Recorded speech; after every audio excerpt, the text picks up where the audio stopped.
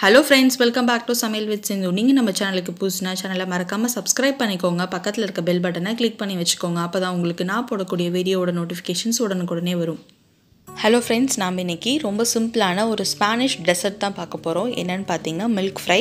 இது ரொம்ப சிம்பிள் தான். வீட்டில் வந்து பால், அப்புறம் மைதா மாவு, கார்ன்ஃப்ளவர் மாவு, சுகர் இருந்துச்சு அப்படின்னா ஒரு 10 மினிட்ஸில் ரொம்ப சிம்பிளாக செஞ்சிடலாம். மில்க் ஃப்ரை செய்கிறதுக்கு ஒரு பாத்திரத்தில் 1 கப் அளவு கார்ன்ஃப்ளவர் மாவு எடுத்துக்கலாம். அதே கப்பில் 1 கப் அளவு சுகர் எடுத்துக்கலாம். இப்போ இது ரெண்டுத்தையும் நல்லா மிக்ஸ் பண்ணிக்கலாம்.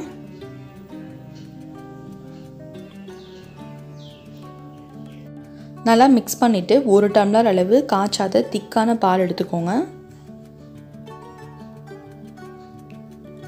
இப்போ இந்த பால் கூட அந்த கார்ன்ஃப்ளவர் மாவு சுகரும் நல்லா மிக்ஸ் ஆகிற மாதிரி மிக்ஸ் பண்ணிக்கோங்க. இப்போ கேஸ் ஆன் பண்ணிவிட்டு நம்ம மிக்ஸ் பண்ணி வச்சுருக்க மிக்சரை வந்து அடுப்பு மேலே வச்சு குக் பண்ண ஆரம்பிச்சிடலாம்.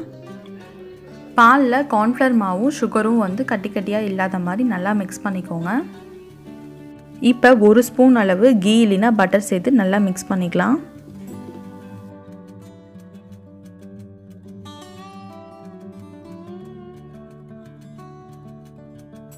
இந்த பாலில் கார்ன்ஃப்ளவர் மாவு சேர்த்துருக்கிறதுனால டக்குன்னு திக்காகி அடிப்பிடிக்க ஆரம்பிக்கும். அதனால் மிக்ஸ் பண்ணிகிட்டே இருங்க.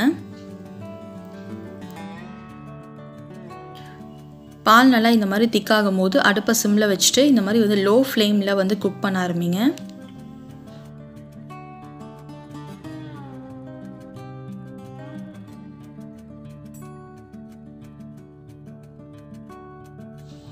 பால் நல்லா திக்கான உடனே அடுப்பை சிம்மில் வச்சுட்டு இந்த மாதிரி வந்து மிக்ஸ் பண்ணிகிட்டே இருந்தீங்க அப்படின்னா, கைவிடாமல் மிக்ஸ் பண்ணிகிட்டே இருக்கணும். அப்படி இருந்தீங்க அப்படின்னா உங்களுக்கு வந்து கண்டென்ஸ் மில்க் மாதிரி பால் வந்து சேஞ்ச் ஆக ஆரம்பிக்கும்.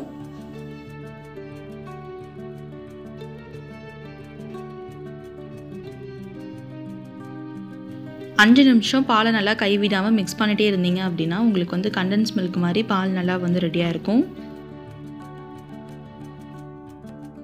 பால் நல்லா கரெக்டாக குக்காக இருக்கா அப்படின்னு சொல்லிட்டு எப்படி செக் பண்ணணும் அப்படின்னா, இந்த மாதிரி வந்து கரண்டியில் பால் எடுத்தீங்க அப்படின்னா கரெக்டாக இந்த மாதிரி கீழே விழுந்துச்சு அப்படின்னா பால் நல்லா உங்களுக்கு கரெக்டாக குக்காக இருக்குன்னு அர்த்தம். பால் நல்லா ஆறுனதுக்கப்புறம் ஒரு பவுலுக்கு ட்ரான்ஸ்ஃபர் பண்ணிக்கலாம். இப்போ ஒரு பவுலில் சுற்றி நல்லா பட்டர் தடவிக்கலாம்.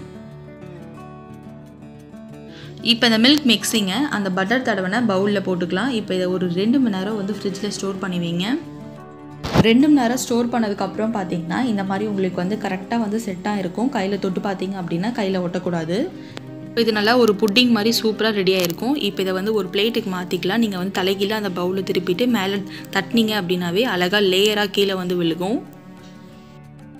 நல்லா பால்கோவா மாதிரி சூப்பராக ரெடியாக இருக்குது. இப்போ இதை சின்ன சின்ன பீஸஸாக வந்து கட் பண்ணிக்கலாம். கட் பண்ணுறதுக்கு ரொம்பலாம் ப்ரெஷர் கொடுக்க வேணாம். கத்தி வச்சோடனே ரொம்ப சிம்பிளாக ஈஸியாக வந்து கட் ஆயிரும். இதோட டேஸ்ட் பார்த்திங்கன்னா கரெக்டாக சீம்பால் மாதிரியும் இல்லைனா பால்கோவா மாதிரியும் இருக்கும். இது நீங்கள் அப்படியே கூட சாப்பிட்லாம். ஆனால் இன்றைக்கி நம்ம வந்து மில்க் ஃப்ரை பண்ண போகிறோம். அதனால் வந்து நம்ம இன்றைக்கி வந்து ஃப்ரை பண்ணிக்கலாம். இப்போ இதை சின்ன சின்ன பீஸாக கட் பண்ணியாச்சு. எவ்வளோ சாஃப்டாக ரெடியாக இருக்குது பாருங்கள். இந்த பீஸஸை ஃப்ரை பண்ணுறதுக்கு ஒரு மிக்சிங் பவுலில் 2 ஸ்பூன் அளவு வந்து மைதா ஆட் பண்ணிக்கலாம். இப்போ கொஞ்சமாக தண்ணி ஆட் பண்ணி அந்த மைதாவை வந்து நல்லா மிக்ஸ் பண்ணிக்கலாம். பீஸஸை வந்து டிப் பண்ணி ஃப்ரை பண்ணுறதுக்கு பிரெட் க்ரம்ஸ் எடுத்துக்கலாம். ஃப்ரை பண்ணுறதுக்கு ஆயில் நல்லா ஹீட் ஆகட்டும். இந்த ரெசிபிக்கு பார்த்தீங்கன்னா ஆயில் நல்லா ஹீட்டாக இருக்கணும். அப்போ தான் உங்களுக்கு வந்து கரெக்டாக குக் ஆகும். கட் பண்ணி வச்சுருக்க மில்க் பீஸஸை வந்து மைதாவில் டிப் பண்ணிவிட்டு அந்த பிரெட் க்ரம்ஸில் கோட் பண்ணிக்கலாம். உங்களுக்கு நல்லா அந்த மில்க் ஃப்ரை வெளியே வந்து எந்தளவுக்கு வந்து க்ரன்ச்சியாக தேவையோ அந்தளவுக்கு நீங்கள் வந்து பிரெட் க்ரம்ஸில் கோட் பண்ணிக்கோங்க. இந்த மில்க் பீஸஸை வந்து ஃப்ரை பண்ணிக்கலாம். ஆயில் நல்லா ஹீட்டாக இருக்கட்டும். ஆயில் நல்லா ஹீட்டாக இருக்கிறதுனால நீங்கள் வந்து மில்க் ஃப்ரையை உள்ளே போட்டோடனே அடுப்பை சிம்மில் வச்சுக்கோங்க. இல்லைனா உங்களுக்கு அந்த மேலே இருக்க பிரெட் க்ரம்ஸ் வந்து கருகி போகிறதுக்கு சான்சஸ் இருக்குது. இந்த மில்க் பீஸஸை வந்து லோ ஃப்ளேமில் ஃப்ரை பண்ணுறதுக்கு ஒரு 2 நிமிட்ஸ் போதும். ஏன்னா உங்களுக்கு மேலே இருக்க அந்த பிரெட் க்ரம்ஸ் மட்டும்தான் ஃப்ரை ஆகணும். உள்ளே இருக்க மில்க் பார்த்திங்கன்னா சாஃப்டாக தான் இருக்கணும்.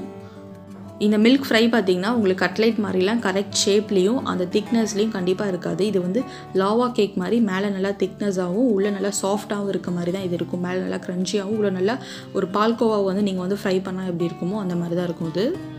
இந்த ரெசிபியோட இன்னொரு ப்ளஸ் என்னென்னு பார்த்தீங்கன்னா உள்ள நல்லா ஸ்வீட்டாகவும் மேலே நல்லா அந்த க்ரன்ச்சியாக கோட்டாகவும் இருக்கும். அதனால் சாப்பிட்றதுக்கே ரொம்ப டிஃப்ரெண்ட்டாக இருக்கும். கண்டிப்பாக ட்ரை பண்ணி பாருங்கள். இப்போ நம்ம ஃப்ரை பண்ணி வச்சுருக்கோம் மில்க் ஃப்ரை ரெடி ஆயிடுச்சு. உள்ளே பாருங்கள், நான் சொன்ன மாதிரி பால்கோவா மாதிரி நல்லா சாஃப்டாகவும் வெளியே நல்லா மொறு மொறுன்னு இருக்கும்.